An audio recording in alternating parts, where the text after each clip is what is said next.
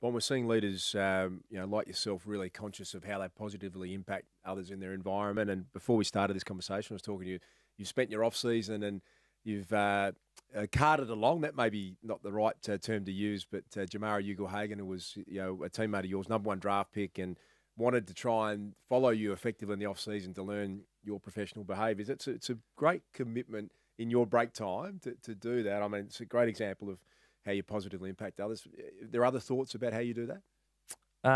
Yeah, definitely. I think as you get older and through your career, and feel like you get a better feel and a better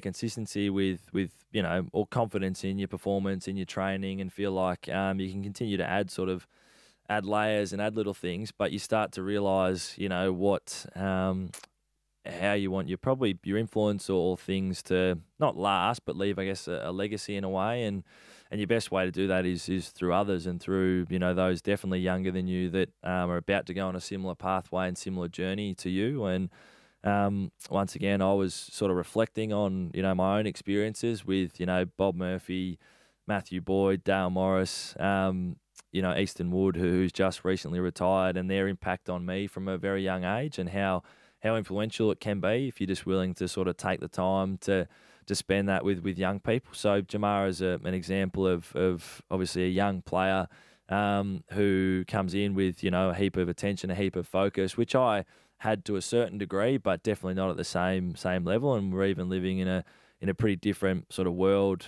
nowadays to what we were sort of 8 years ago when it comes to, phones and social media and how much it probably follows you more than it did even when I came in.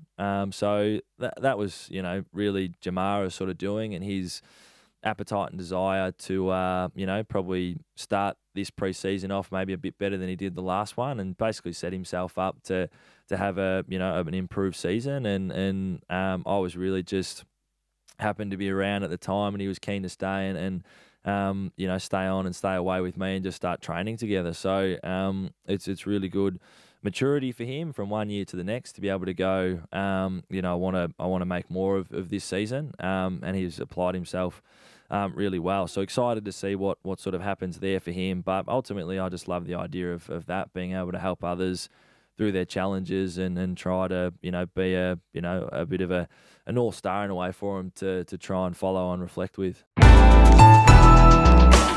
A listener production.